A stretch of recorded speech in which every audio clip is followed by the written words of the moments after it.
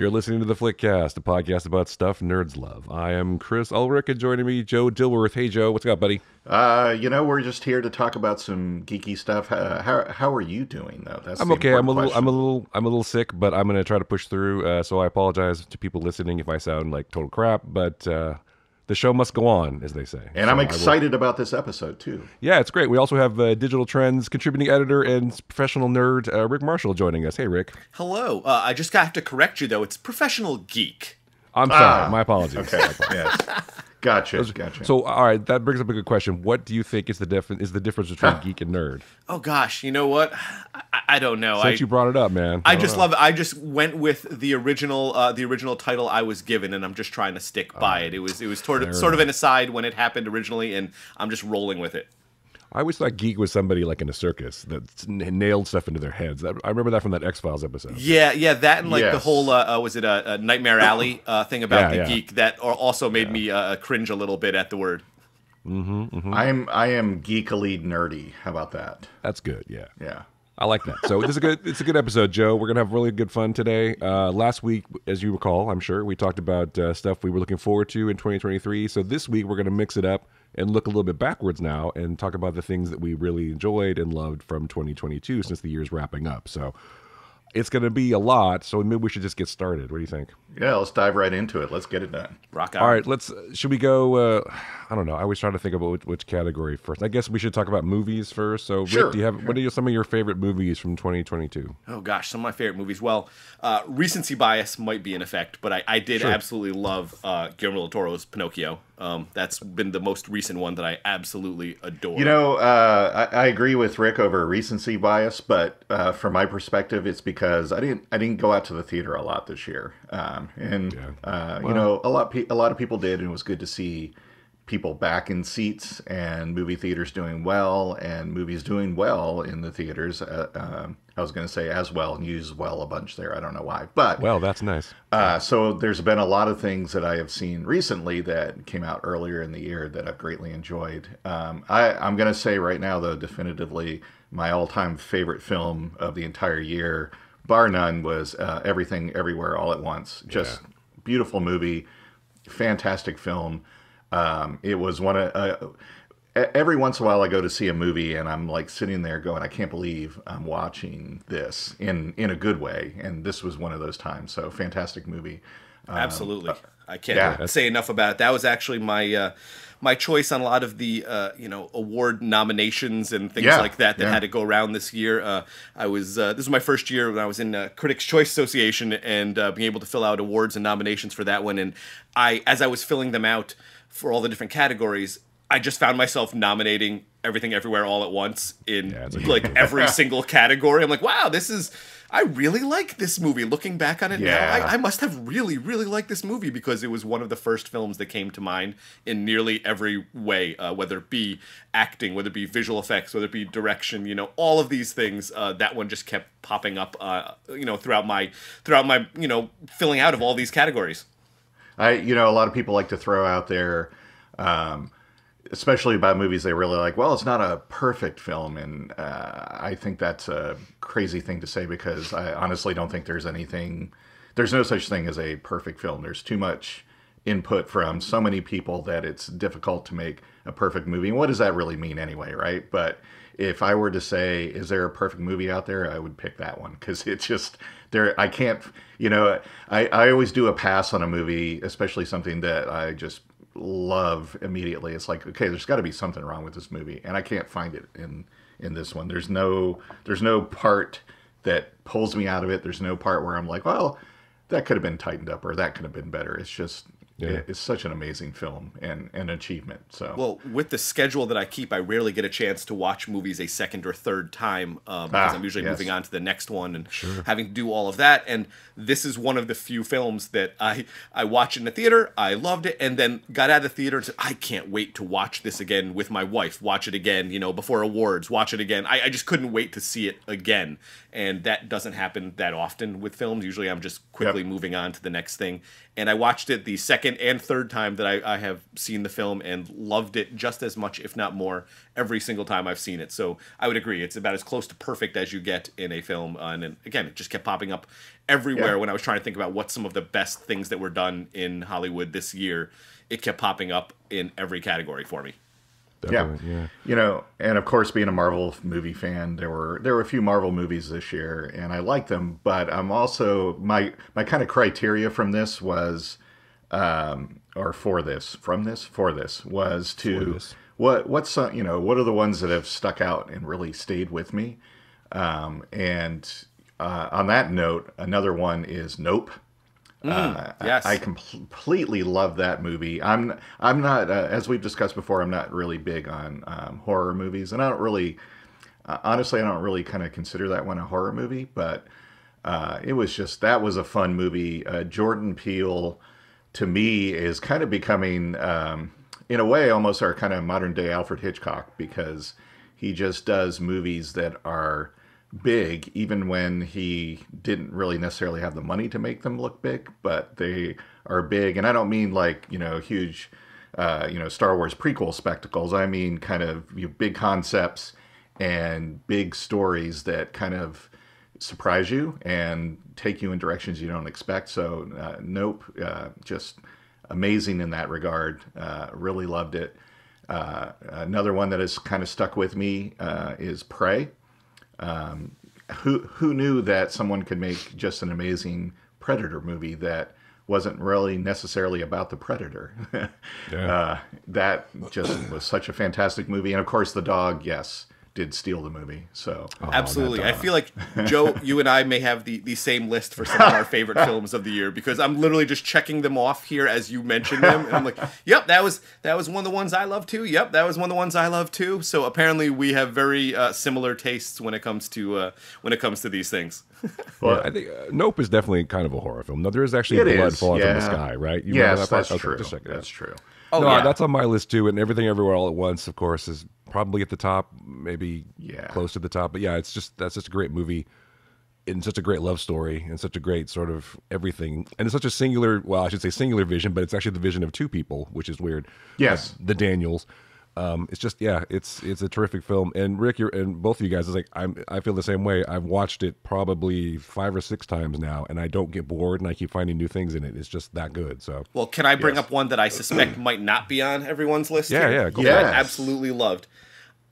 This might be a hot take. This might be a controversial take. I absolutely loved Clerks 3. Wow. Yes. Stay out of my head, Rick. I absolutely loved Clerks 3. My review of it was actually titled, How Kevin Smith Made Me Cry, because I was bawling while watching that film.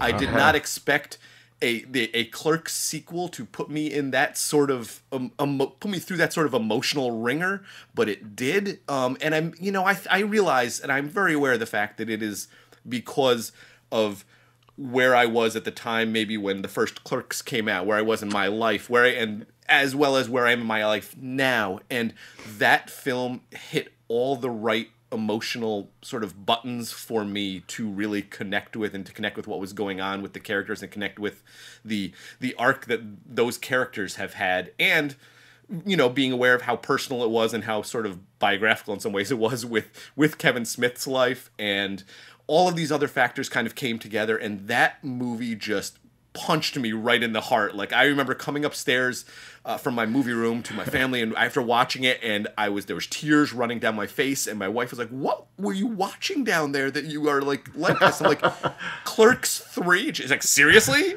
Yeah. I'm like, yes. Yep. It rocked me, and it was one of my favorite movies of the year that I know won't be on many people's favorite movies of the year list, but for me, very specifically, it hit me. It got me.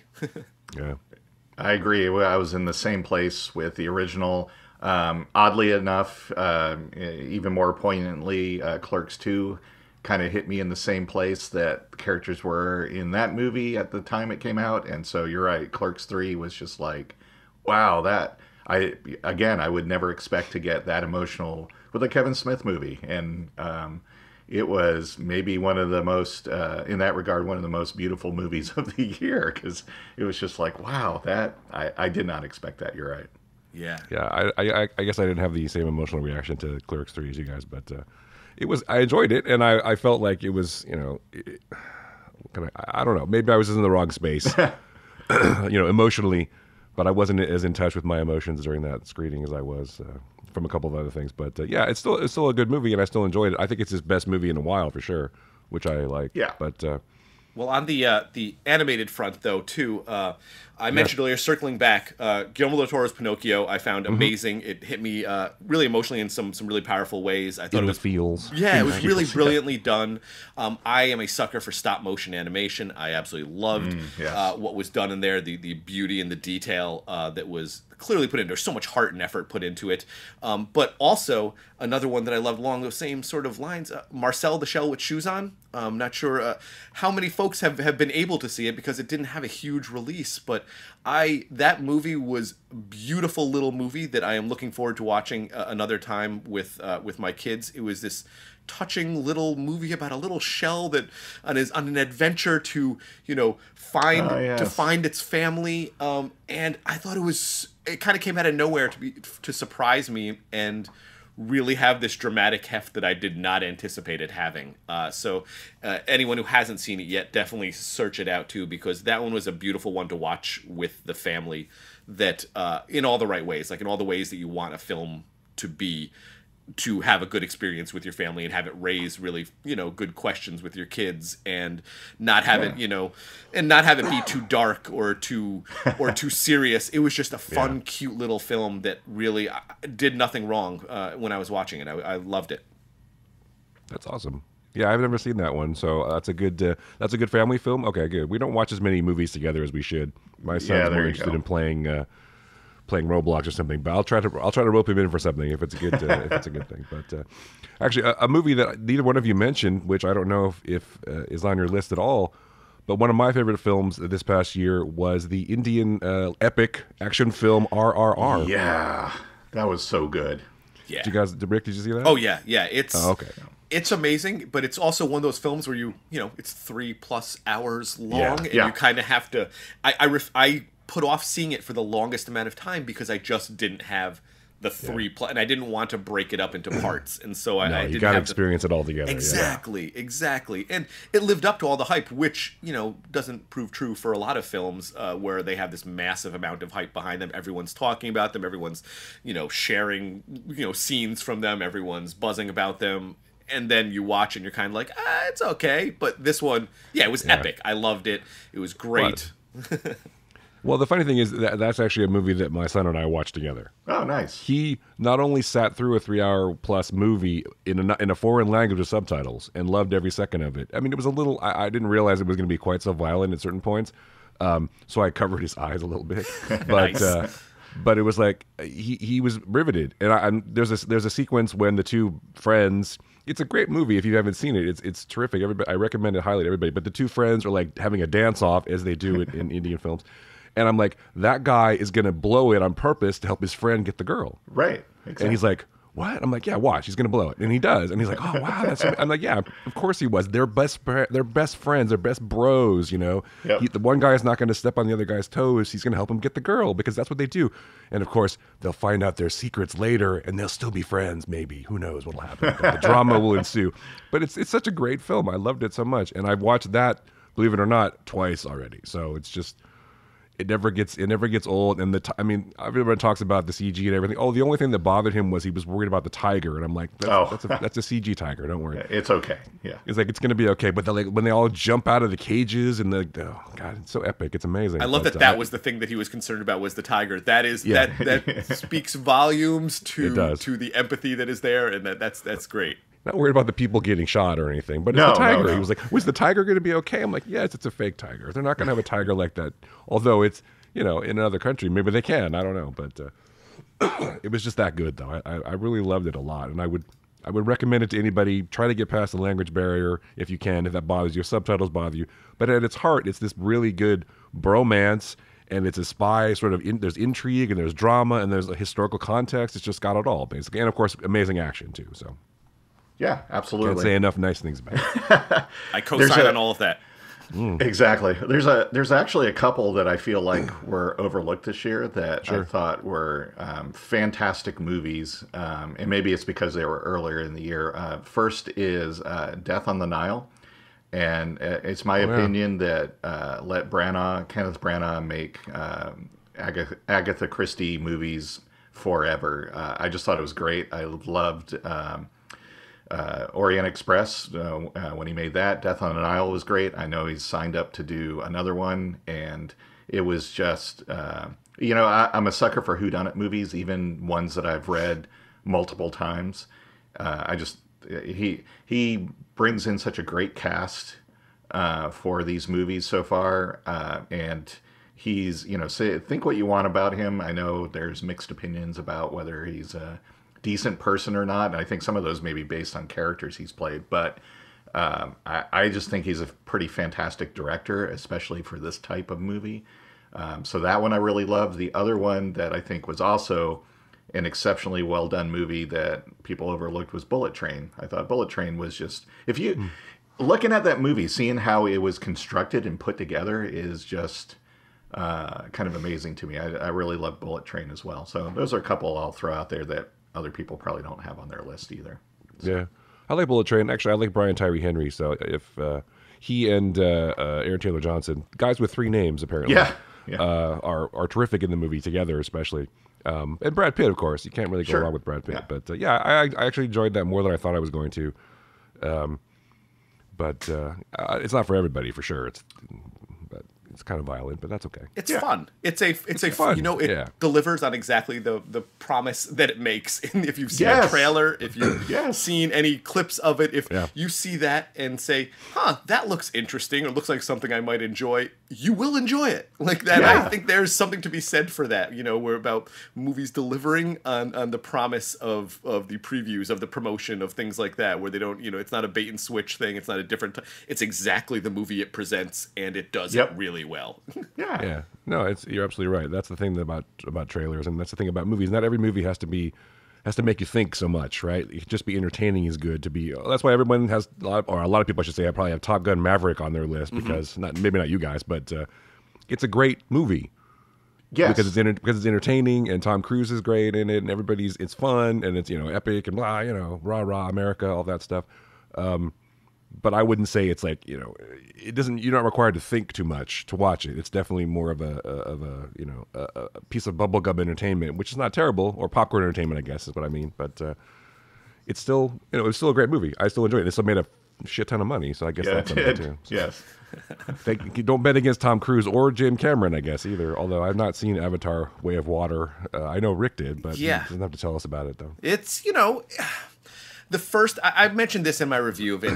We live in a different time than 2009 when the first Avatar came out. The first Avatar came out, and I saw it in the highest end theater that you could possibly see it in Manhattan. It was one of those 3D IMAX, every it was a very expensive sort of production and presentation, and it blew me away, and it was amazing. But as I mentioned in my review of it, in 2009. The Marvel Cinematic Universe was two films deep at that point. Iron Man, Incredible Hulk. This was just after we didn't even have the DCEU. We didn't even have. We were just a few years separated from the last of the prequel Star Wars movies. So at that point, Avatar was the most groundbreaking visual effects, visual experience that you could possibly get if you see it in the best theater possible. It was unlike anything else. Cut to 13 years later, and Avatar: The Way of Water is, again, it's a beautiful visual experience. It's gorgeous. It's worth seeing, the super expensive ticket in the, I saw it 3D, high frame, the HFR, IMAX, whatever it is. I got, the most expensive sort of presentation that you could have because I felt that was necessary for this. And it lived up to that ticket price. But again, it was about as hollow as the first one was for everything behind it. And that's where I kind of left the theater feeling oh, well, it's a different time now, and we're kind of used to great visuals. And I feel like we've gotten accustomed to and come to expect these amazing visuals from really expensive tentpole films like that. And so we're kind of looking for more now, and this sort of didn't deliver past that in my mind. Like it looked beautiful as you would hope, but beyond that, it was just as kind of empty beyond that and sort of familiar as the first one was. And I gave it a good review, but it's if you're going for just the visuals, it's fine. But I saw it. Your list, right? No, it did not make my best of the year list. No. Okay, all right. Just well, checking. so I saw it, and I had a little bit of a different take. So again, Avatar, the first one blew me away when I saw it, and I have been a fan of James Cameron's movies and his movie making for going all the way back to Terminator. Not necessarily, I think he doesn't do himself any favors when he does interviews, and maybe he shouldn't do them. But having said that, I thought Avatar was fantastic. I immediately sought out the director's cuts when they came out because I'm like, I want more. I was kind of bummed that we don't get to see more of this universe, but eventually I was like, yeah, I've had all these sequels, we're going to do them. I liked The Way of Water. I liked it a lot. My problem with it, though, was I kept getting distracted by, so you told this full story in the first movie, and the second movie is the first of 4 more sequels. I don't know how to describe this. It seemed there was too much of putting pieces back to carry the story forward. It's like, maybe I shouldn't have done away with these characters or actors from the first movie. So how do I get them back into it and continue their story forward? I don't know. Does that make any sense, Rick? Absolutely. You seen it? Oh, absolutely. Yeah. That felt, and I think it just kind of, I guess I wanted something that didn't feel nearly as familiar. Yeah. And I kept coming back to that because I left the theater feeling, oh, okay, it's like I just saw, Avatar again, but none of the things that I had maybe over time had a problem with in sort of thinking about the first film were ever really addressed or fixed. There was just more of the things that the first film did really, really well to kind of distract you from the things that maybe it didn't. And for me, I love the first Avatar so much that I've literally never watched it again. I saw it one time and one time only because the experience was so powerful of watching it in the theater and that I did, and it could never be replicated again. I've always been afraid of sort of reducing that sort of reducing or sort of diminishing the feeling I get about the first film by watching it again, either at home without all of those amazing AV sort of technology around me. So I've never actually watched it a second time after that experience because it's on a pedestal for me. And this one, I had certain expectations going in, and it met some of them and didn't others. It was Sam Worthington. That's who wrote it for you, wasn't it?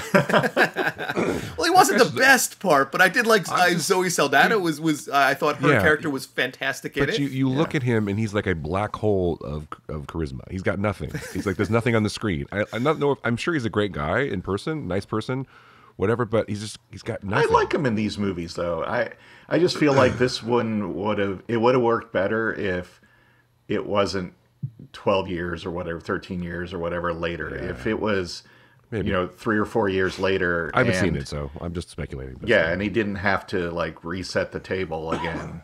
I think because now because Sigourney Weaver's back, right? Yeah. And also other characters. Stephen Lang. Stephen Lang's back, playing. But I want to see. It does make me like, okay, now that we've done that, now I want to see the story that you're setting us up for. I'm still excited for that universe and that world, and I want to see what happens next. And I'm on board for however more sequels they want to do. I just wish that and rightly so, because like I said, it's been 13 years. It's like, well, okay, so I got to remind everyone what this world is about and what's here, and get all the set pieces. And it's like, if we didn't have to do that, and the sequel was actually the next sequel, I think it would be better. But it's still fantastic, and visuals are amazing. But I'm on board. Yeah, I'm on board. And I'm definitely still buying the high-end ticket for each of the following ones because the visual experience lives up to it. Yeah, but not everybody's going to do that. But to me, it's very telling whenever you see Jim Cameron interviewed that most of the time he's just talking about the technology, because that's what he cares about. I had to invent new technology. I had to invent submarines. I had to invent this and that. He doesn't talk about the characters. He doesn't really talk about the story. He doesn't talk about anything like that. And I think that there's no denying that Jim Cameron is an amazing visual stylist and innovator, but I don't know that he's got a heart. You know what I mean? It's like the characters to me are just like, Are you calling him a Terminator? I don't know. He will not stop, Rick. He absolutely will not stop until you're dead. No, this one definitely had heart to it, though. I think. Did it more so? Okay, because that's the thing that to me, the first Avatar felt hollow. Like I think Rick said that already. It's like it felt hollow. There was no emotional. At least when I was watching it, there was no emotional. As much as they tried to make it that way, it's about family and all this. I felt like it maybe is because I was watching Avatars. Yeah, okay, at least, I see. And maybe if there were people, I know they were mocap people, and in this they're still mocap, but it's like either make an animation or don't make an animation. Maybe that was the problem too, or the disconnect. But I didn't feel an emotional connection to the first film, and I just don't think I will. There's more of that here, I will say for sure. Well, I'm going to see it. Obviously, I'll see. I pretty much try to see everything, but I will try to go to a high-end theater because I feel like it definitely needs to be seen in a theater for one thing. But I don't know. It's just not something I'm. Everyone's like, "Oh, the Avatar: Way of Water." I don't know. One of the things Chris, you and I have talked about is how some movies and some stories hit us differently. I'm sure Rick has experienced this as well. Hits us differently now that we're parents of a number of years and things like that. And that's interesting. I think this one will have a better connection in that regard for you. Yeah, because when this one came out, I had a different wife and no children. Yeah, see, so so there you go. I think this one, I don't know. I think there is a lot of heart in this, and there is some good emotion. I think it was too. But Sam Worthington is in the movie, though, right? Yes, he's in the movie. Just checking. Zoe Saldana's character, I think, is phenomenal. I think they do a great job of translating her sort of emotional arc from over the course of the film. I love her. And I think it does a much better job this time around. I'll totally agree with Joe. They did a much better job of hitting some dramatic, beats this time around. So I'll take your guys' word for it. I trust you guys, so I'm sure it's the way it is. We've taken up a lot of time talking about Avatar, which is not our favorite film from 2022. I know. It's no Clerks 3 is what I'm trying to say. It's no Clerks 3. It's no The Batman, which is also on my list of one of my favorite films of 2022. Oh yeah, yes. I don't know. I was like, another Batman film? Really? Come on, guys. But then, and people were like, not on the R-Pat's, whatever you want to call it, bandwagon. Like, Robert Pattinson, that guy's a fucking vampire or whatever. I don't know. But I believed it. I believed he could do it. I believed that it was going to turn out. And it did. And it delivered to me, I think, one of my favorite Batman films for a long... I mean, I love Nolan's Batman take, but I really enjoyed this a lot. And I'm looking forward to the next one because it's just... Yeah. It was a different way to go, and I think it worked. And that's no small thanks to Matt Reeves either for bringing it together. But it's just, I enjoyed the movie a lot. And, another Zoe Kravitz was also terrific in the film as well. And absolutely, Colin Farrell and everybody else. But yeah, it's on my list. Actually, I have 2 Colin Farrell movies on my list, but I'll get to that one in a minute. But I agree about Batman was fantastic. Batman was very, very good. I've been surprisingly, even to myself, on board Robert Pattinson as Batman since the initial announcement, because it's one of those things where it was announced, and I remember writing a op-ed about like, hey, actually, I think I'm okay with this. Like, I think and now that I give it a sort of like, I think I'm totally okay with this because it feels like he could play both Bruce Wayne and Batman, which has always been, I think, over time. Sometimes some of the actors have played a better Bruce Wayne than a Batman, and some have been a better Batman than a Bruce Wayne, and I feel like Robert Pattinson could have hit that happy medium between the two, and he did, and I think he did a great job of it in this one. My only complaint about the film, I think, was I feel like Paul Dano was totally underutilized as his character. Definitely. That was my only criticism criminally of it. Underutilized, literally. Yeah, I feel like he's an amazing actor who could have been so much more, and I feel like he was a bit underutilized in the film because I wanted to see more of him and his character in it. Well, he can come back in the sequel with him and an unidentified person in asylum can be can be together and wreak some havoc. But we're also getting a sequel to Joker too, so there you go. Who knows what's going to happen there? But no, I really like the Batman, and I felt this was like you said that this was the first kind of Batman film in a long time where I felt that Bruce Wayne and Batman were the same character. They always kind of play it where Bruce Wayne is the disguise and Batman is the character, or the other way around. And this time I felt like he was the same character. And again, it was another movie that was really long, but it didn't feel like it watching it. I was like, this is really, really well done. And we've discussed before my feeling that if you're going to do a sequel or reboot something or something like that, you should do a different take on it. And I felt like Matt Reeves had a good vision for this. I honestly, I've always kind of been a fan of Pattinson. Despite the the Twilight films, he's a really good actor. He knows his craft, and he's grown over the years and done really well. So I was excited that it was like, someone that is an actor playing this role, as opposed to someone that's like, I've been a Batman fan all my life and I just want to, play make believe. Not that I don't want to diminish the other actors that have done that, but I thought it was well done. I'm looking forward to the second. I hope, despite them saying, we're not integrating him into the DCU, which seems kind of weird. It's like, so you're just going to keep making these? I don't understand. But it's infinite Earths. No one knows what's going on with the. Yeah. Is there even a DCEU at this point? Like at this point, everything there will be up in the air. Yeah. James Gunn's in a DCEU. That's what it is. Yes, but so, I would watch more of these, and I'm glad they didn't go the origin route, because I don't think we need another Superman or Batman origin movie at this point. Everybody knows how they became. Yeah, his parents got killed. Everyone knows. Right. We don't need that. Don't need Spider-Man. We're done with the origin stories. Yes. I did. Yeah. I mean, I think one of the things that was strong for me in the movie was that it was a younger Batman. I mean, he'd only been sort of becoming Batman for like the last year or so when the movie starts. He made mistakes, which was great. He made mistakes. Yeah. He hadn't perfected it yet. He wasn't the world-weary Batman. Even Christian Bale was older when he started out in Dark Knight. I mean, it's just, they had seen some shit, and this guy is just, I'm going to put on a cowl and go beat some people up, kind of shit. Yeah. And so he's just trying stuff out, which I really enjoyed. And I agree with you 100%. It was, I think, even as good as Bale was, I thought, it still seemed like he was just waiting for the moment where he could put the bat suit on. Whereas I really got the feeling that Pattinson was Bruce Wayne, who also was this other character that his persona, but they were two separate people, but also the same person in a way. And that, I think, doesn't come through necessarily in the other films as much as it did in this. And I've been a fan of his too. I thought both he and Kristen Stewart were much better than the Twilight movies.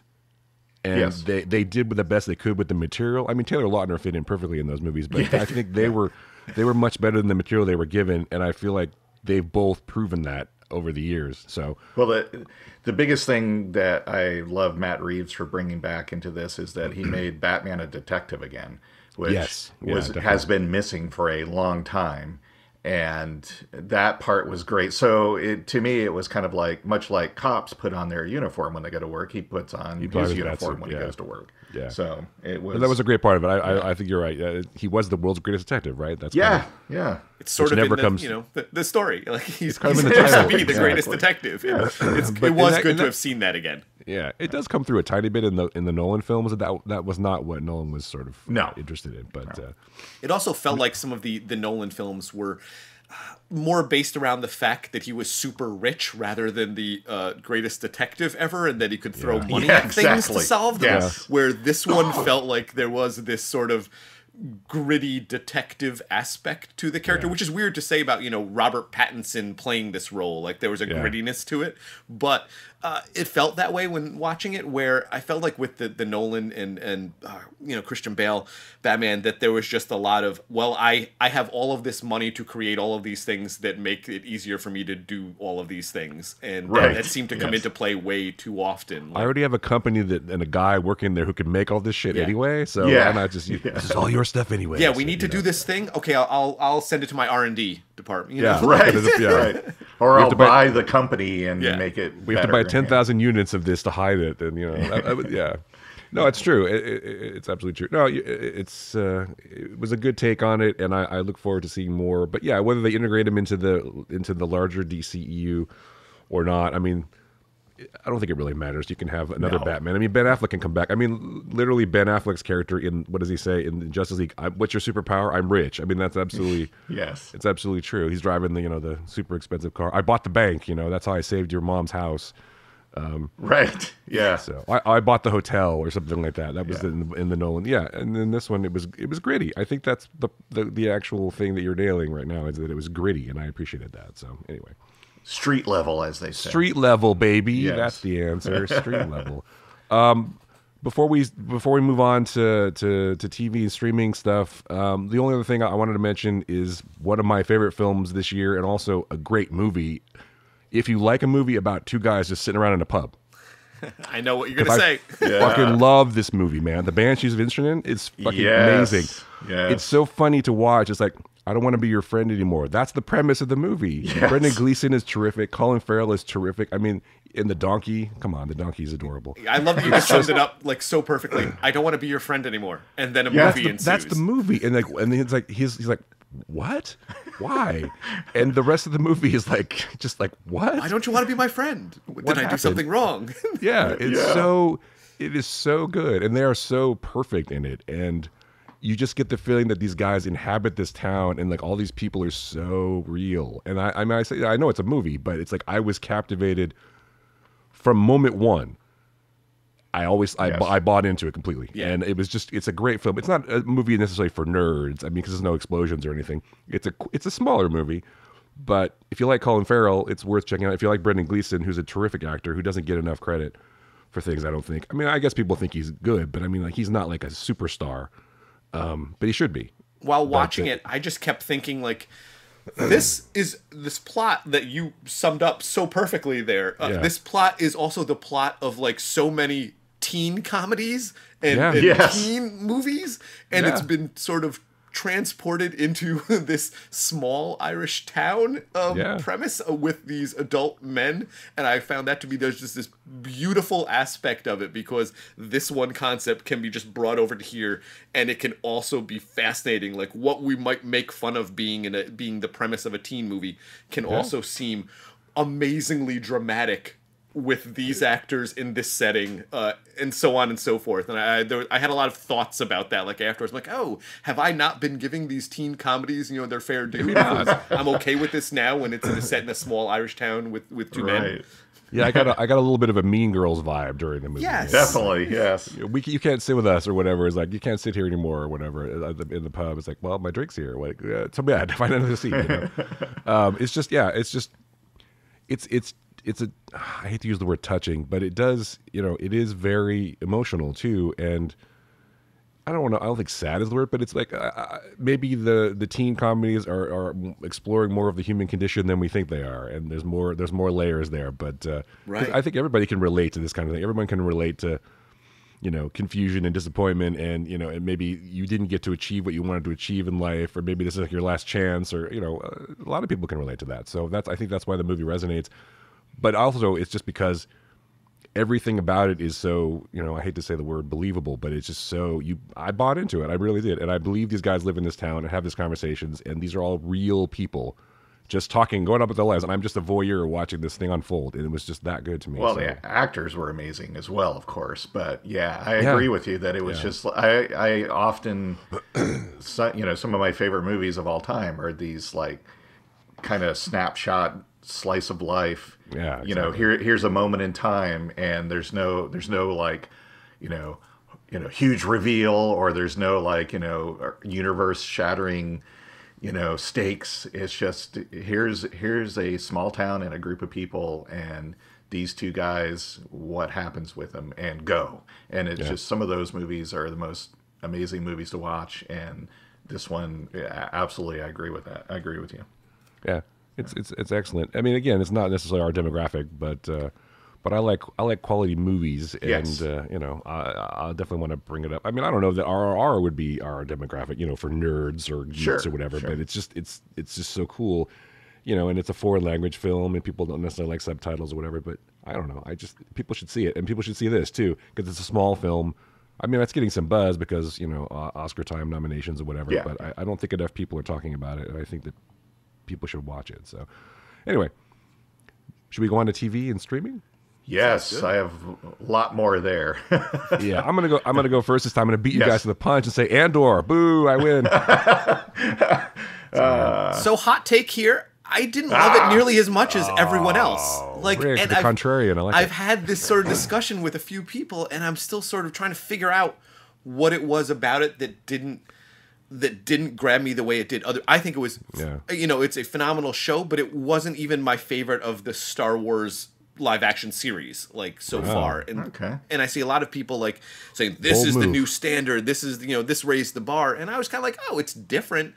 And it's weird because I love Rogue One was one of my top 3 Star Wars movies ever made. Like I love Rogue One, but for some reason Andor just didn't grab me Interesting. the way some of the other Star Wars series have. Like, what's your favorite Star Wars? I mean, obviously, I still think Mandalorian is my favorite Star Wars series, but I would say that this is probably number 2.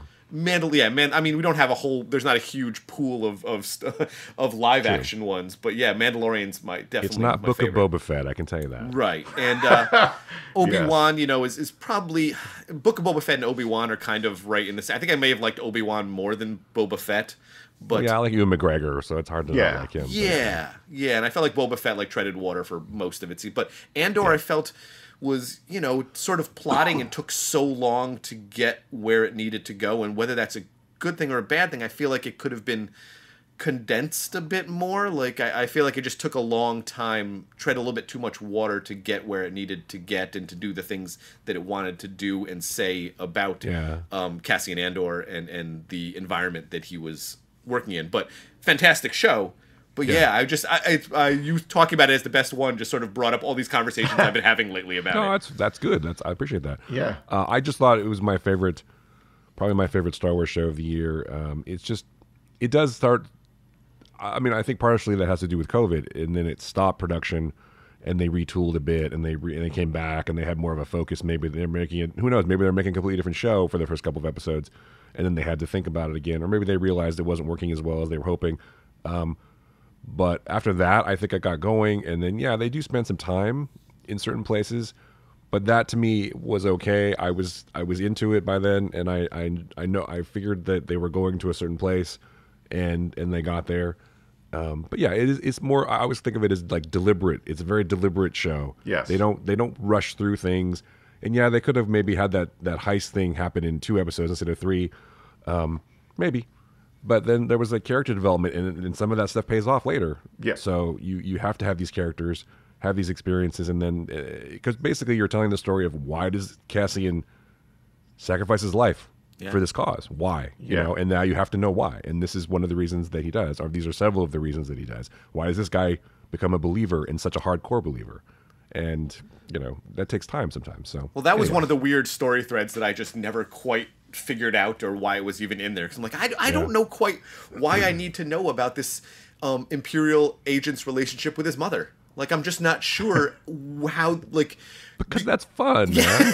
Like that Imperial agent character, they spent so much time on, and I felt like that was one of those areas where, like, I don't know if that did what they accomplished with that thread, but maybe it will pay off later, and that's what it seems like it'll pay off down the road. It paid off when he and the woman from the Empire were in that little tiny closet together. That was the payoff right there. It's all. I mean, the show's but they didn't kiss, so it was good. The show's all about conviction, and are there?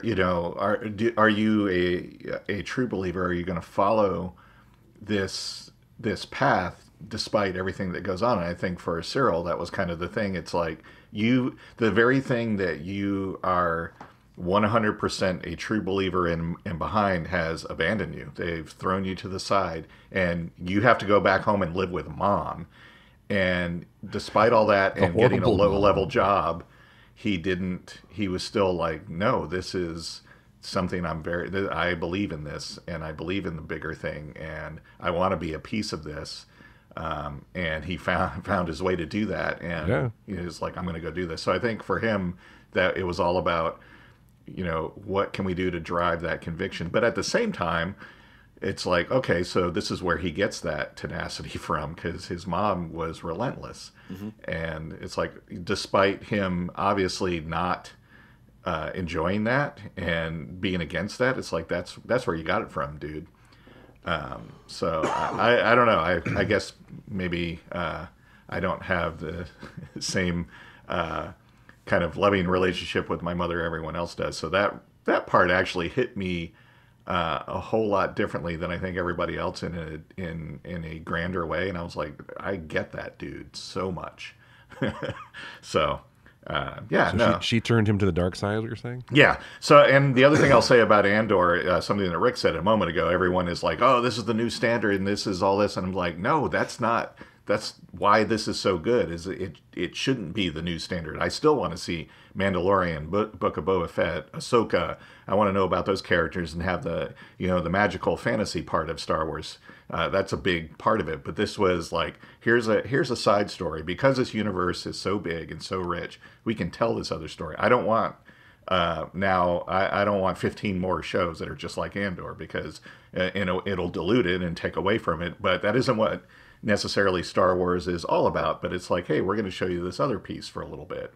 And I think they can do that in different ways, like like Star Trek. They bring in different genres. You can do that in Star Wars. So I don't want this to be the new bar and the new standard. I'm enjoying it because it is, a side quest, basically, right? So yeah, kind of. You're going to get a Kino Loy spinoff show. Don't worry. Yeah, probably. I'm sure they've already locked in Circus for that one. So. Yeah. You never see a body. That's all I'm saying. That's true. I'd probably watch that, but this shouldn't be the standard for all the Star Wars shows. No, I would watch that too, but because of Andy Serkis more than the character. Although the character was interesting, but I would definitely watch it. Yes. I mean, what a great twist though that I really didn't see coming. Is like, after all that, he can't swim, and he knew he wasn't going to get out of there. And the whole he knew time. he was exactly, and that's just I don't know. I found that very satisfying, but. But some people have no heart, like Rick, I guess.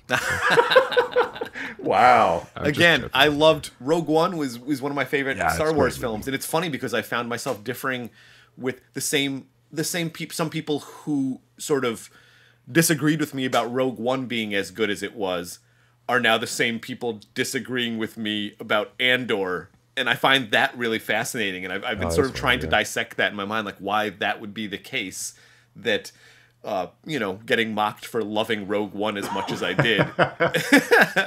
And now I'm like, oh, Andor was okay. And they're like, how could you say it was just okay? This is one of the greatest Star Wars things ever made. Yeah. What the hell's wrong with you, man?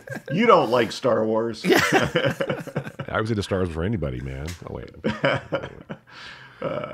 Yeah, I'm sorry. We don't have to talk about Andor all the time, but I just wanted to throw that out there because I figured it was at least on Joe's list. But yes. I've also got another one, a show that also is terrific, and another one where I didn't really see anything about where it was going or where it was coming from, and I just absolutely loved it and was riveted the entire time, which was Severance. I don't know if you guys watched that show. I have not seen Severance, so I can't even weigh in on this. Dude. I have heard so many good things about it, but I have not seen it yet. It is freaky, and you will not. I love the fact that I couldn't figure it out, and because as we are pretty smart, the three of us, and have seen a lot of things, and some of us have worked in the industry, and I understand story and how how to tell a story on a TV show. I couldn't figure it out. I'm like, what is going to happen? And that to me is a real treat. I'm like, because a lot of times I'm like, oh, he did it, or she did it, or this is going to happen, or whatever. But this, I was like, what is happening?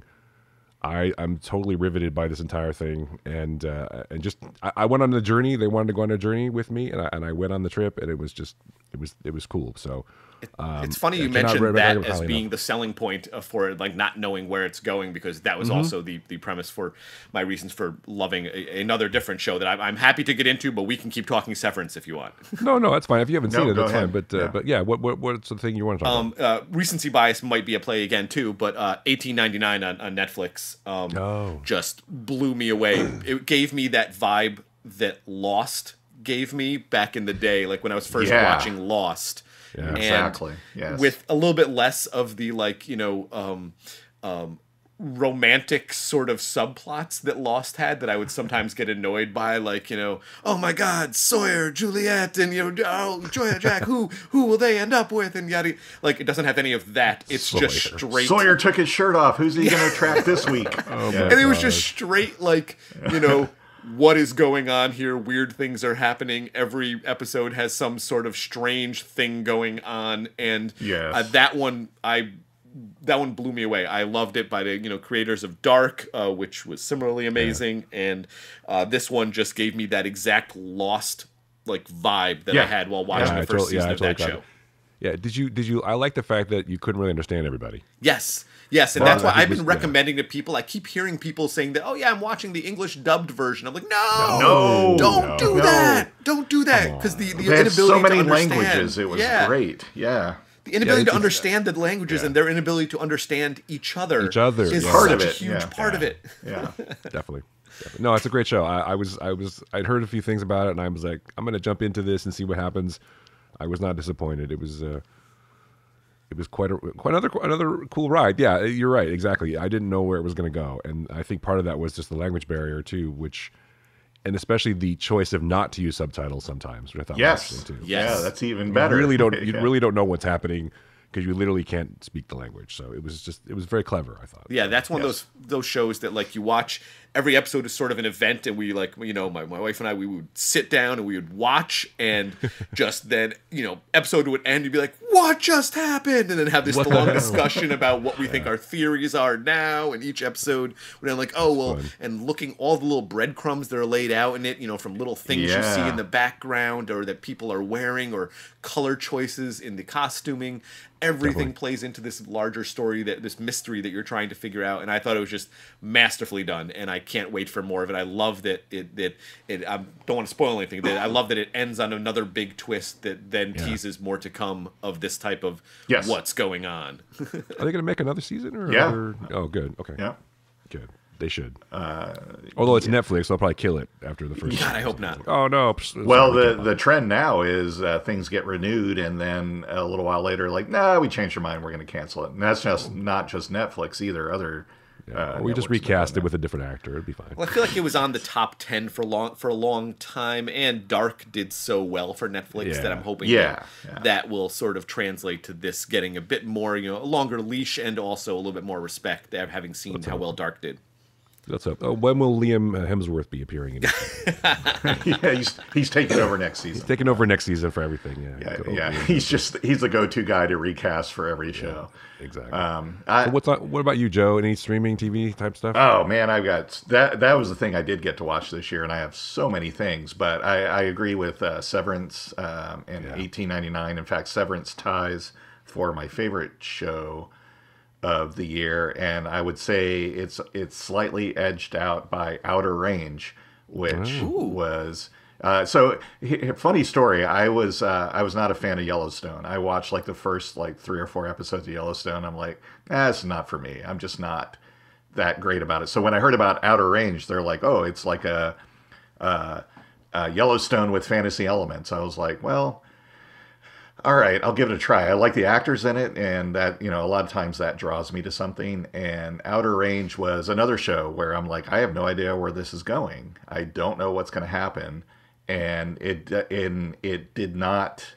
It wasn't one of those that like, okay, we're gonna lead you through this and tell you everything that's going on. It didn't. Even at the end of the season, I'm like, I still don't know what exactly is happening here. But it had some good twists, some good reveals towards the end, and just fantastic cast. It looked well. I'm a sucker for westerns anyway, which is why I'll always give them a try.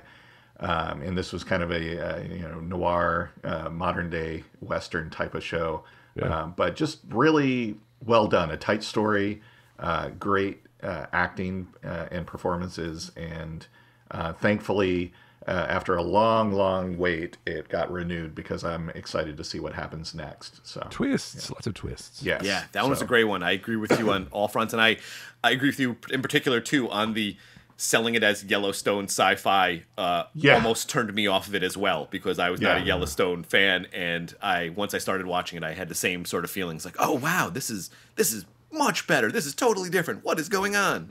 Yeah. Yes. It's a good show.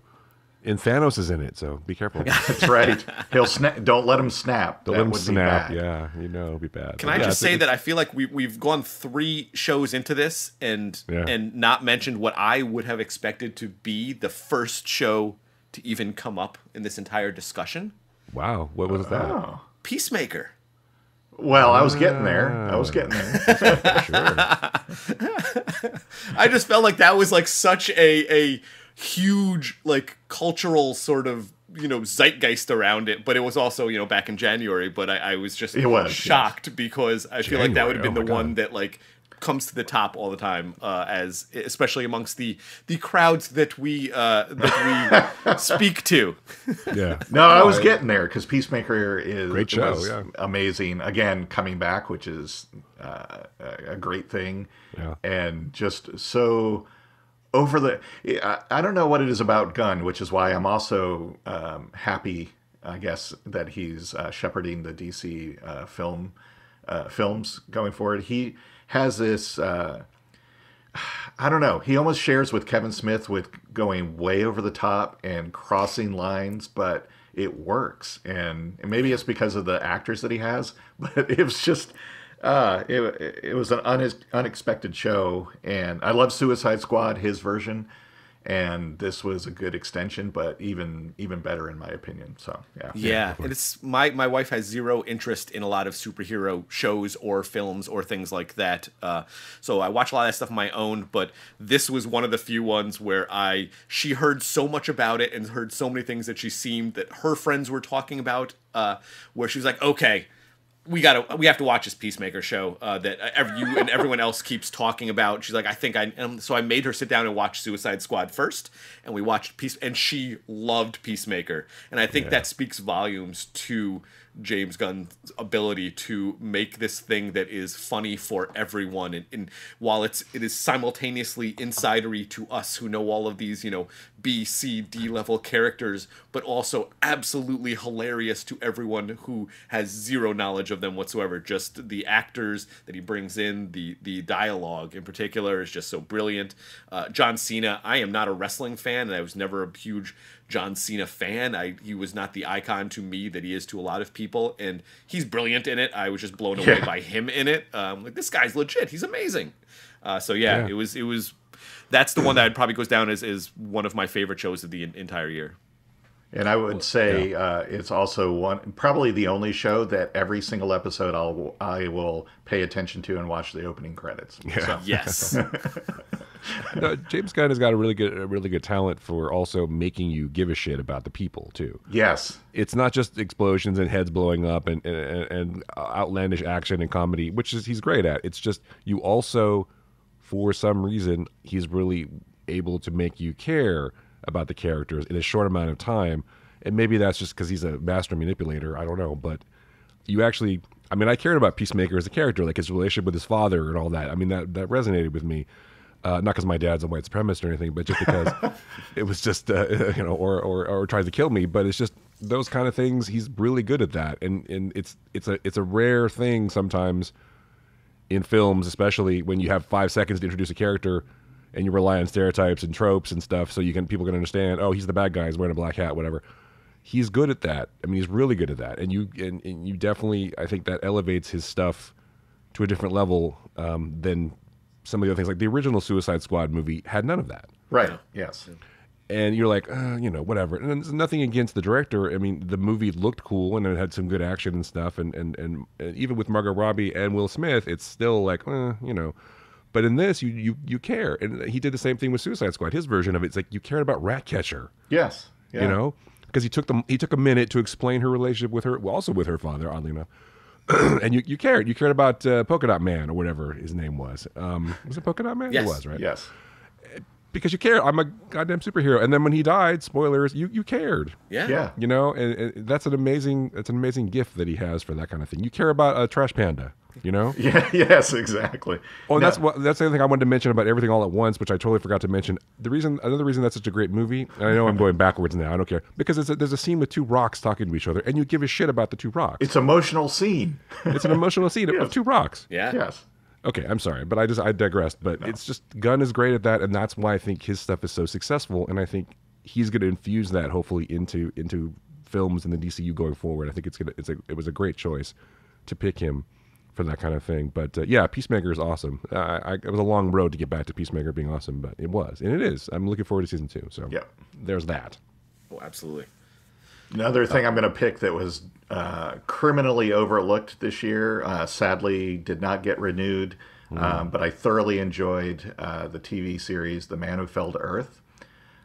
It was an adaptation of the book and a continuation of the film from the 70s starring David Bowie.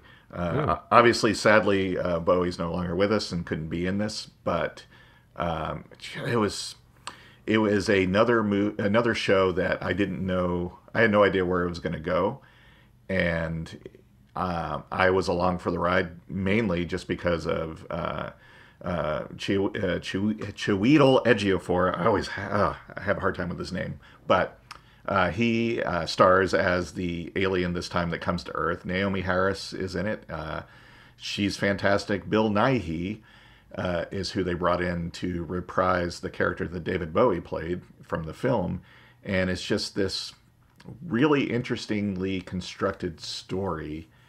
And oddly enough, it too has a lot of heart. It gives you characters that you care about, and it's even though it can be dark at times, it's really kind of an inspirational, uplifting story about, follow your dreams and don't give up in a way.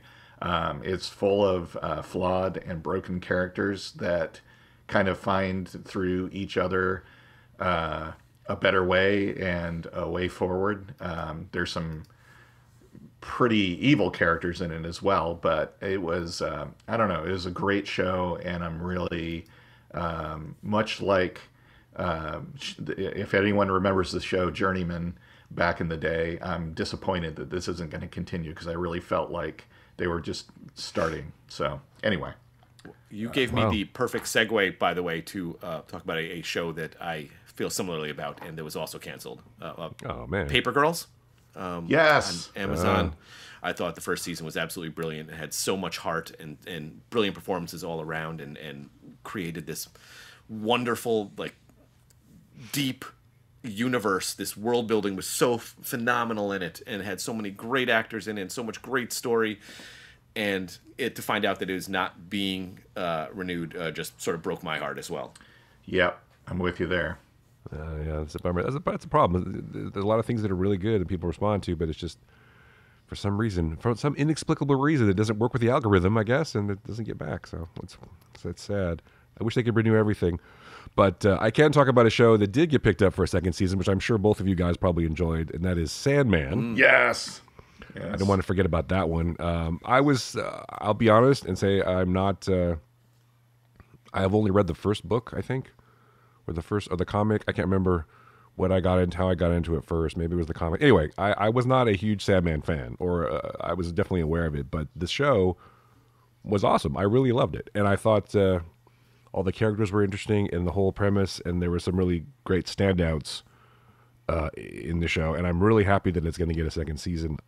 But as you and I have talked about, we definitely need a Constantine spinoff from the show too. But, yeah, absolutely. Because she's terrific. Agree. But she's amazing in it. I did a full reread of the entire series right before watching it, and I was shocked by how well it actually improves upon the story in some ways, in that the series reread that I did, a lot of these sort of there were these small story points that were written that feel very disconnected from the larger story playing out. Yes. And then they're sort of all brought in towards the end of the series run. In some ways they're all sort of brought together, small threads from each of these kind of come together near the end of the run. But in the show, it does a brilliant job of weaving them all together in very good ways that will keep them on your mind. Because I found when reading the comic, I had to go back, like in the late issues and the late volumes of it, I had to go back and be like, where was that character from? I need to read that story again to reacquaint myself with that character. And I can't even imagine having read these as the comics came out, because you're talking about, a year or more separating when a character was introduced in their story and then coming back into a play in some small way a year and a half, 2 years later in the comic. The show does a brilliant job of weaving all of these stories and all of these characters together in ways that keeps them at the top of your mind and keeps them relevant throughout. And I feel like it's going to benefit so much from that in our sort of how we're used to watching shows.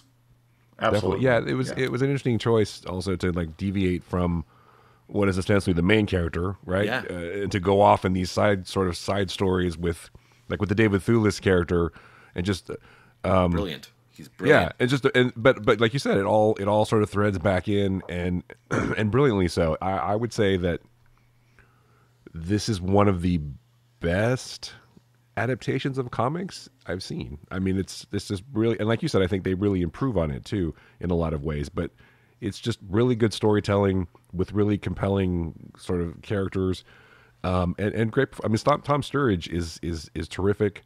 Patton Oswalt, funny. He's a very funny guy. But Thulis is just like on another level, and of course Jenna Coleman. I always love her. But well, I think Sandman is a prime example, along with The Expanse, of what can be achieved when you include the original creators as part of the process. They did the same thing with The Expanse.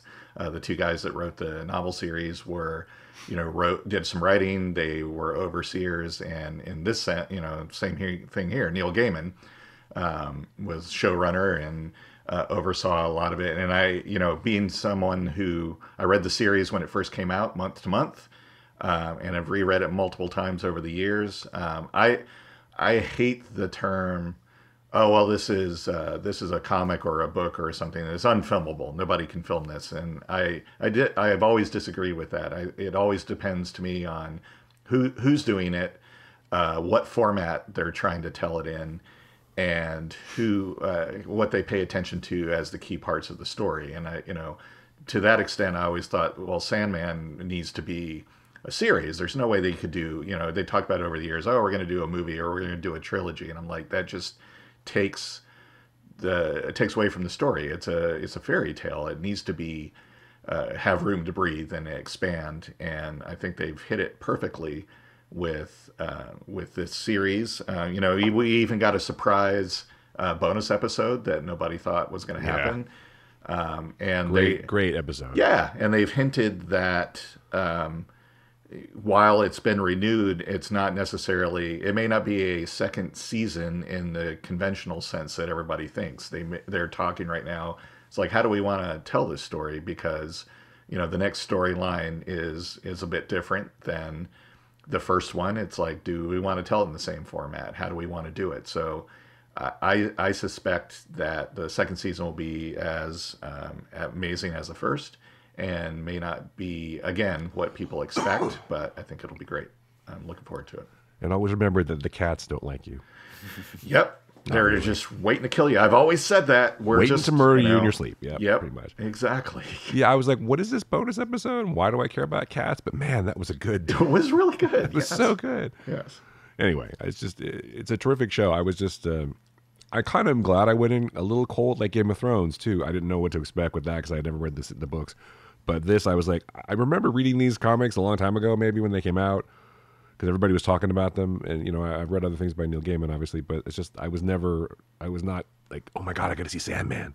Right. And it was good. And I just let it unfold and let the story envelop me and just got captivated by the whole thing. I would watch 10 seasons of this. Hopefully they're going to do a lot more. But, yes.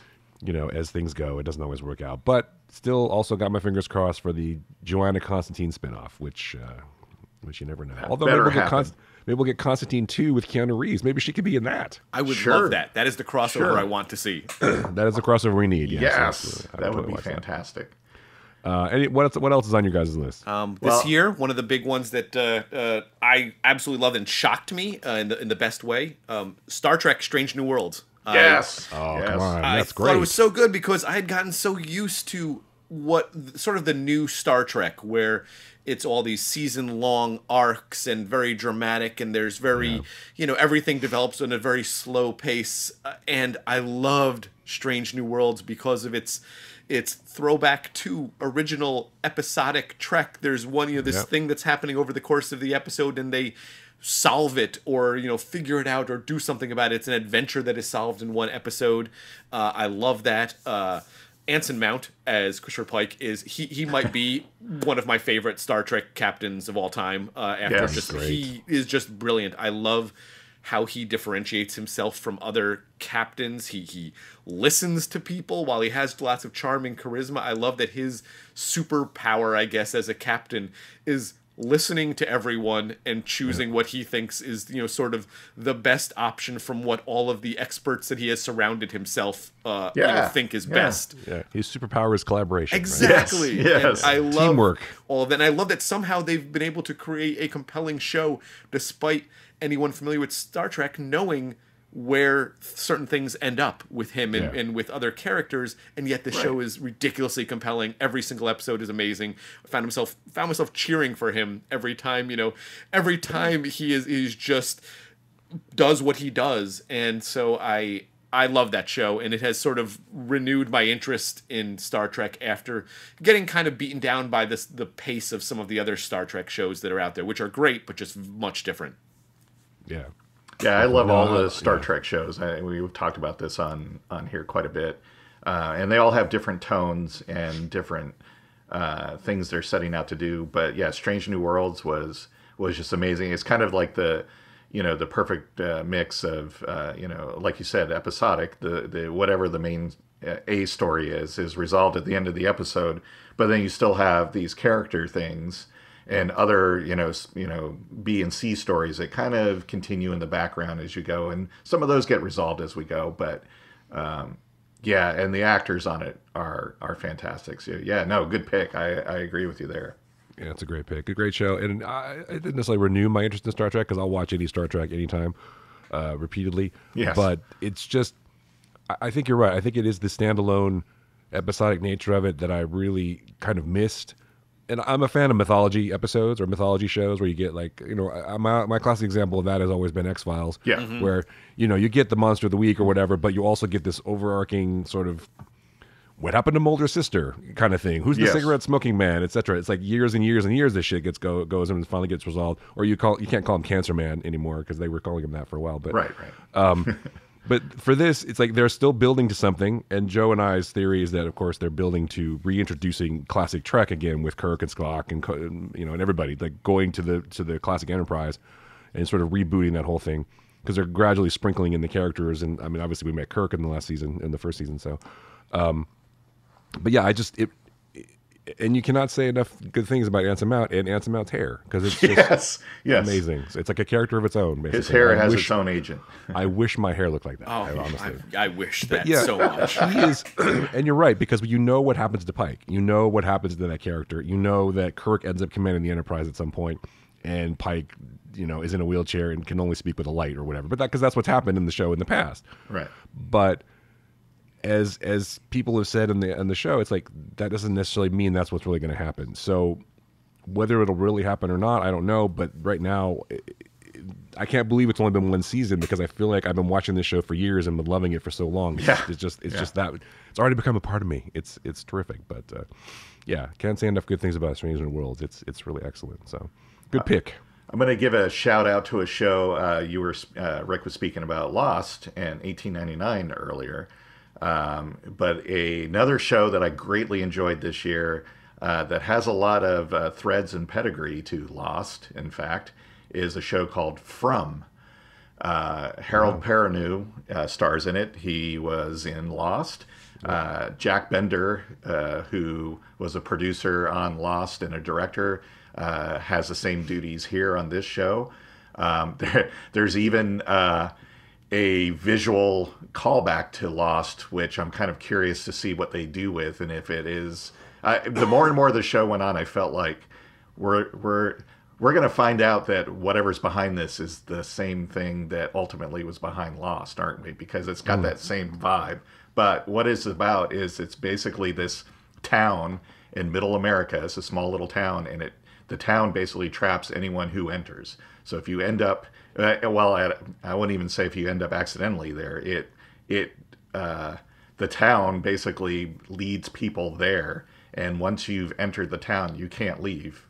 Driving away, you end up in a loop right back to the town. At the same time, at night, these strange kind of nocturnal creatures come out that look like people, and sometimes people that the inhabitants of the town know, except if you let them in, they kill you. Or if they lure you outside, they turn into these monsters and murder you. So there's like a curfew in the town, but much like it's interesting because they explain a lot of this and go through a lot of this to the new characters pretty quickly. It's not like one of those like, what's going on? Why are people acting strange? Nobody in the town acts strange because they're all pretty new as well and trying to figure out what's going on. So they're like, hey, here's what you need to know, basically, right away. So thankfully the overarching mystery isn't like, what's going on here? Who can we trust and all that? It's like, no, here, things are screwed up. We need your help. We need to figure out how to get out of here. Wow, I had not seen. I'd heard the title and a one sentence synopsis, but no, I knew nothing about it other than what you had said, and now I'm kind of now I'm kind of really intrigued here by it. Is there a smoke monster though? Because there is not. They pretty upfront about the monsters are the creatures that come out at night that look like people, and they act like just normal people. It's like, hey, why don't you come outside? I need some help, or let me in. I'm cold. And once you do, then you're dead. They eat you. Yes. Nice. And it's on Epix, but it's a great show, and I highly recommend it. It did get renewed. It's coming back for a second season. Cool. And it's well done. So awesome. Yeah. No one mentioned House of the Dragon. I'm surprised. Not a fan of that whole Game of Thrones universe and its spin-offs.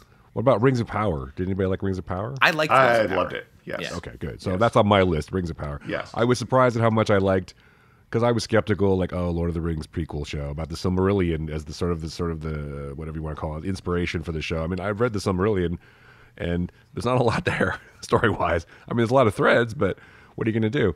But they managed to pull off a really compelling show, and I really enjoyed it. And I think the actors they have playing these characters, and some of them we've seen before, like Elrond and stuff.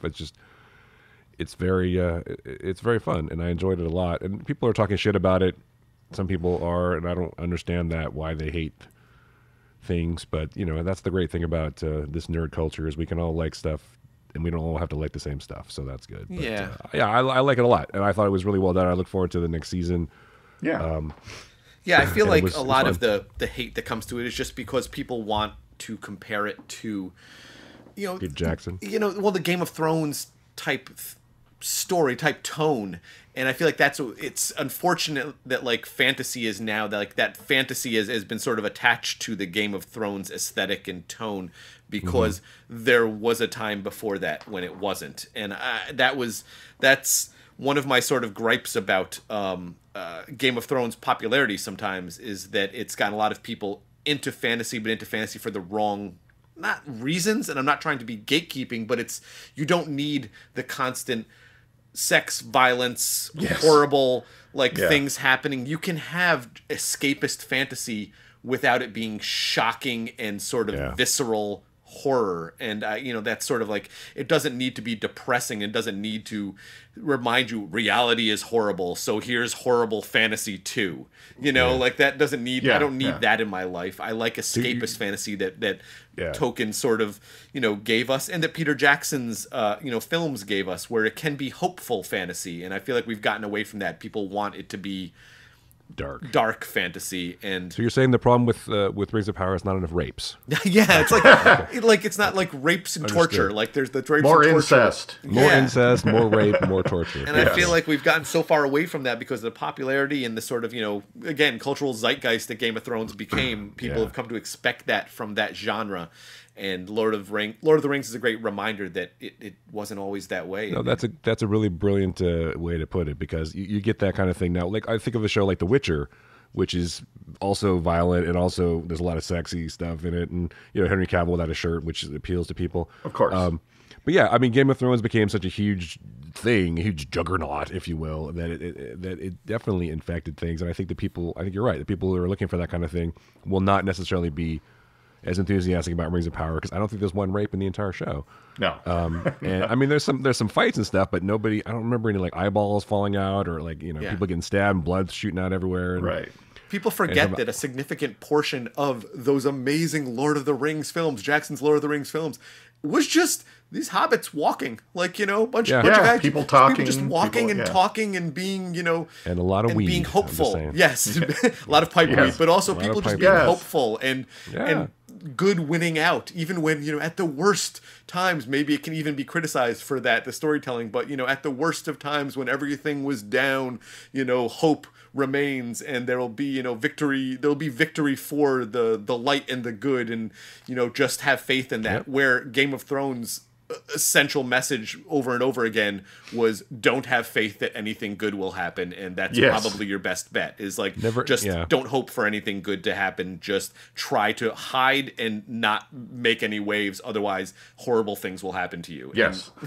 Well, that never better illustrated by the fact that a prominent Lord of the Rings character gets beheaded in the first season of Game of Thrones, so it's like oh, Sean Bean's in this show, I'm gonna watch that. Oh, now he's dead. Like okay. And he tried to get out. You're right. He tried to like buck the system. He's like, this isn't the real heir. What the fuck is going on here? And they're like, oh, we can't have that. You must die. And so that's the end. It's not a hopeful show. It doesn't end hopeful. I mean, I don't know. And that's why Rings of Power Game of Thrones, like, just really won me over. Was then like, oh, that's right. We can have hopeful fantasy again. We can have bright, hopeful, optimistic, escapist fantasy again. And that's what this can be. There's a feeling that the forces of good will triumph in the end, and you're watching to see that happen, and you're not going to get punched in the face with some gritty realism or horrific thing. Like, you can watch this and escape. Well, the other discussions I've had with friends over Rings of Power is they're like, oh, I don't like it because if you remember in the 23rd appendix of this other book, Galadriel was never there, or this never happened. I'm like, none of this like ever happened, right? This is like, what are you talking about? This is all made up. And I'm like, I'm not like, you know what? Even if they like contradicted something that happened in the Peter Jackson movies, I'm like, they're telling their own story, and they're pulling elements from the source material and the appendixes and Silmarillion and all that, sure, but at the end they're going to tell their own story, and that's why you have characters that don't appear anywhere in any of the books or supplementary material, and I think that's okay. It's like they're telling their own thing, and if you don't like it, don't watch it. I mean, it's So I think it's brilliant, though. I love it. Yeah. And, people are bummed out. There's no hot elf on elf action, or elf on hobbit action, or elf on hobbit action. Yeah, they're not hobbits, mind you. They don't say the word hobbit yet. Oh, that's right. Harfoots. Come on, Harfoots. Yeah. No, it's just I would agree with you guys 100%. There is some obviously elements of danger, and there is some sad stuff. But in the first season doesn't end super hopeful. It's like you guys are living in, you should move. You're you might want to might want to rethink your combinations. Yes, you're living in Mordor. Just saying, Mordor. Yes, Mordor. But I'm totally on the journey, and we know how the story ends eventually, right? But sure, it's okay. Sure. It's like the same way I feel about Andor. It's like I know what happens with Andor. I know what happens to Andor later, but I'm pretty excited about what's going to happen, because they are, like you said, they're telling their own story, which I appreciate. So yes, it's cool. Well, another recent one that I love to want to call out here, Wednesday on Netflix. I absolutely loved, because I didn't realize how much I missed that era of Tim Burton, not more recent Tim Burton, but like it felt like Beetlejuice era Tim Burton, which I loved. And I forgot how much I missed that until I was watching it. And Jenna Ortega is absolutely phenomenal in it, and it just she carries that show. I'm watching through it a second time right now with my wife, and just realizing all over again how much I love this show and all the performances in it, and the vibe and the Tim Burton style that's in it, and how well that comes across, and again how much I missed it. Is everyone in the show incredibly pale? No. Those who need to be are. Good. Yeah, I haven't had a chance to watch it yet, but I've heard good things. It's lovely, yes. And I do think it's great that Luis Guzman keeps getting work, so that's good. But, and Jenna Ortega is terrific, so I'm happy about that. But yeah, I want to watch it. And again, I'm based on your recommendations, both of you, and the recommendations of others. I will definitely get to it. It's just there's only so many hours in the day. Exactly. I'm busy watching RRR again. So I don't have time for probably kill the entire season of Wednesday if I watched. Probably, that's the also only. Christina Ricci comes back too, right? Yes, so she is in it and is marvelous in it. It's awesome. Absolutely, yeah. Did either of you guys see? Oh, I'm sorry. Go ahead, Joe. Well, I was just going to say the other show I wanted to give a shout out before we got to the end is The Old Man. Oh, sure.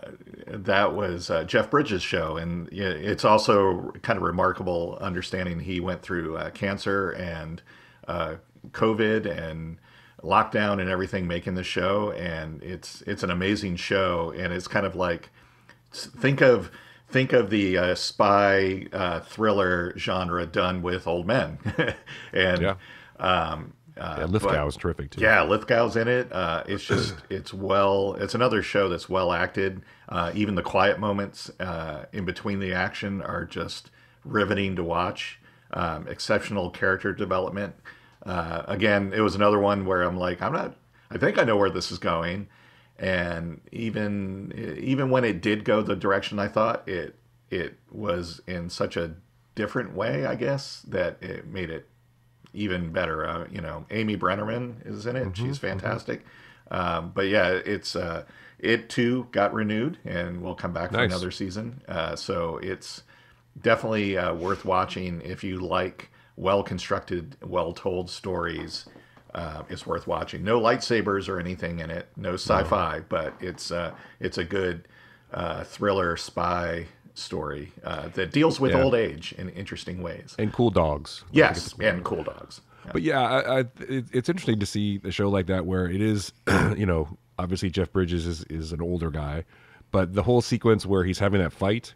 Yes. With the much younger man, obviously, I bought it. I thought that he did a great job. I mean, I love Jeff Bridges, so I would watch pretty much anything he's in, but he's just, he totally sells it. And the show is quite good. You're absolutely right. Alia Shawkat is also in the show, and she's terrific. Yep. Playing a mystery character, which I won't reveal. Yes, please don't, because I haven't had a chance to watch it yet, despite hearing great things. Yeah, it's worth watching for sure. It's excellent. Absolutely, Any other TV streaming stuff, or do we have any books or comics that we want to throw out for people? I have a couple, but I mean, anything like that? Oh, I'll just throw mine out then. The couple of books that I really enjoyed this year, obviously I've been talking about the Chuck Wendig book, Wayward, which is a sequel to Wanderers, which if you've never read Wanderers is an excellent post-apocalyptic story. If you loved Wanderers. Absolutely. Yeah, so Wayward is excellent. Wayward is terrific. I really enjoyed that. And then the couple of the comics that I read this year, I read a graphic novel called The Good Asian. It's like a noir kind of detective story, which is excellent. And then I also wanted to shout out to Alex Ross's Full Circle Fantastic Four graphic novel, which I really enjoyed too. And also Devil's Reign, which is also a great thing about Wilson Fisk and his rise to power in New York City by Chip Zdarsky and Marco Cicchetto, which is also a terrific graphic novel, comic, whatever you want to call it. I can't remember what those other things are called. The book, when they put all the issues together, what is that called? Collected edition? Trade paperbacks. Trades, yeah. Save it wait for the trade. No, wait for the trade. I'm just kidding. Buy the floppies. Buy the floppies, baby. But yeah, those are a couple of things I want to throw out there. And then I'm also really a big fan of COVID boosters. That's a great thing that came out in 2022. Yes. So, anyway. Well, I'm definitely Wayward because, as you said, I loved Wanderers. That was such a compelling book, and he does not disappoint with the sequel. Definitely Jason Aaron's Avengers run is continuing and wrapping up, and we talked about that before. Yes. I've enjoyed... I'm always a sucker for DC Comics universe changing crossovers, and they're doing a sequel to the original one, Crisis on Infinite Earths. This time it is Dark Crisis on Infinite Earths. And they're, equally shaking up their universe. I know people are like, oh my God, I can't believe they're not doing like a full reboot or anything, but this time it's funny because they're actually undoing the original Crisis and everything's back. So the whole multiverse is back. Every story has happened, each era, the Silver Age, Bronze Age, and all that has its own Earth and all this kind of stuff. So they're really kind of opening up to, you can tell, they'll be able to tell any story they want to with their characters going forward. I mean, their main titles have their continuing continuity and everything, but it's, instead of, tightening things down, it's like we're just going to open it up and we can do anything we want to going forward. Also, a shout out to the Kaiju Preservation Society by John Scalzi. Yeah. Fantastic book. I love Scalzi, man. Anything that guy writes is something my wife and I immediately like, yeah, we're going to get that book because he's just such a terrific writer. If you've ever read his book Red Shirts, you would know that's a loving, book, yeah. loving tribute to the Red Shirts on Star Trek without being set in the Star Trek universe. That's all I'll say about that. I loved Kaiju Preservation Society. Yeah, the title is what got me. The time being exactly. A Kaiju fan, and the story is what kept me. Yeah, so I highly recommend that. You know, I was going to pick an Andy Weir book, but I realized it came out in 21. I didn't read it to this year, Project Hail Mary, so I'll retroactively pick that one for my best of 2021. So. There you go. Also, the other thing I wanted to mention is Saga returned.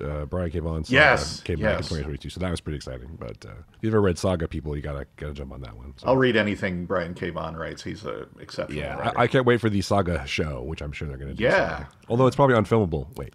It's unfilmable. Or they'll cancel it after one season like they did Paper Girls. Yeah, exactly. Exactly. Yes. So, any books or anything else for you, Rick?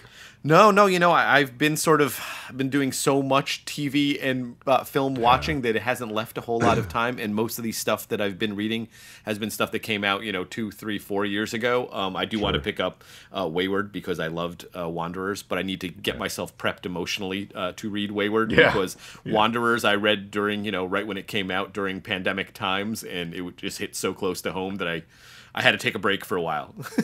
I will say that Wayward definitely has that kind of feeling to it. In fact, more so after we've gone through all the things that we went through with the pandemic and other things in politics and whatever. Yeah, it really, really, really almost to the point of being too much in some cases, but not too much. Like he like when Chuck finds the sort of threshold of where it could be too much, but then he like holds back just enough where you're like, fuck, this is so real. Yeah, Yep. So it's a trip. I call him Chuck, because we're friends, of course. But it's just it's a great book, and that's one of the books I was looking forward to reading this year because I enjoyed Wanderer so much. But Kaiju Preservation Society is also a terrific book too. So I love Scalzi too, or you call him Scalzi or Scalzi? Scalzi.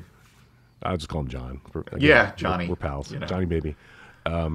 Reading is harder. I've been doing a lot of audiobooks, and also, going back to stuff that I've been reading back in the day. The other book I just finished, which is not a book from this year, which is from years ago, was Anthony Bourdain's book, which I still listen to. Tony.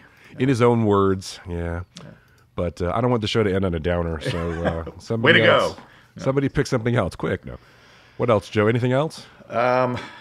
I'm sure there's a lot I'm overlooking. It was, I mentioned Project Hail Mary because I still feel like the last, since things went on lockdown, even though we're, for better or for worse, kind of out of that, it still feels like the last 3 years have kind of all bled together. So I really had to make a point for this episode, making sure I was remembering and picking things from this year, because I was actually going to pick No Time to Die as one of my favorite movies. Like, that was last year. Was it though? Yeah, it was. So what is time, right? Exactly. What is time anymore? What is day? What is? I don't know. Yeah. So that's something I definitely I don't want to say enjoyed because that's not the word, but that's definitely something that happened during lockdown and during the pandemic. It's like, time is really not that important now, as it turns out. Yes. And also that you can get anything delivered to your house. That's just another thing. I can't believe we're at the end of this year already. It's like, I can't believe it's already 2023 next year, if you can believe that. Yeah.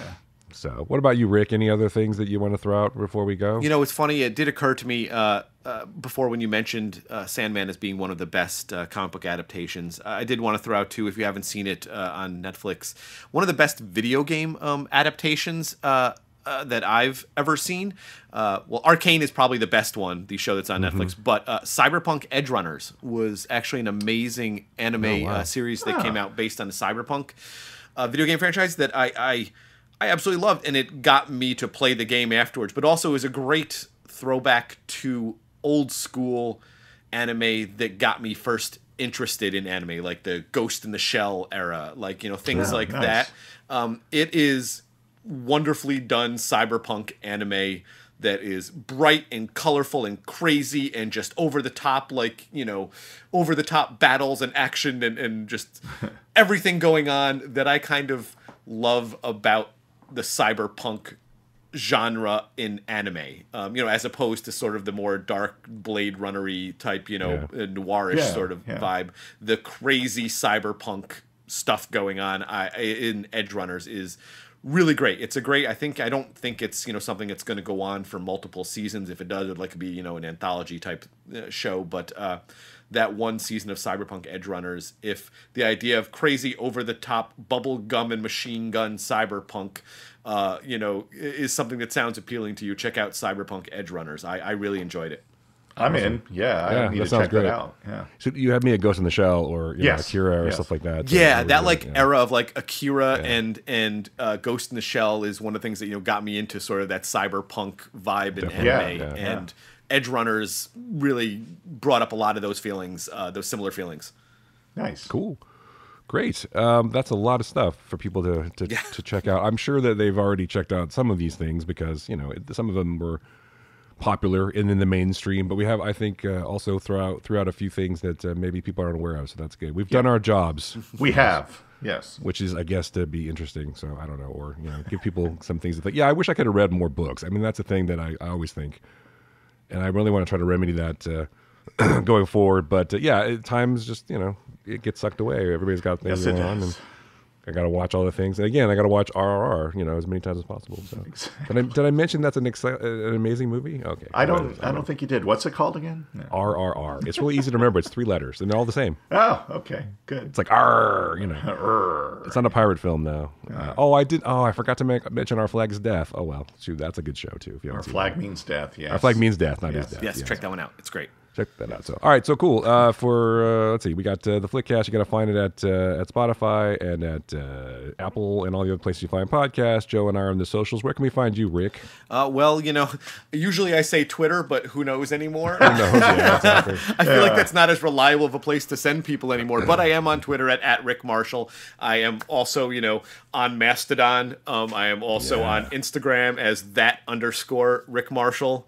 _Rick Marshall, and I'm on the social medias, but also you can find links to everything at rickmarshall.com. I have a website where everything is even easier. Yes, rickmarshall.com is probably the place to find reviews, interviews, all that sort of stuff that I've been doing. Cool. Perfect. Excellent. All right, well, that's a really big show, so I guess we'll be done now. Yes. I'm always bad at ending things, so I'm just going to say, for Joe Dilworth and Rick Marshall, I'm Chris Ulrich. That was the Flickcast. Thanks so much for listening.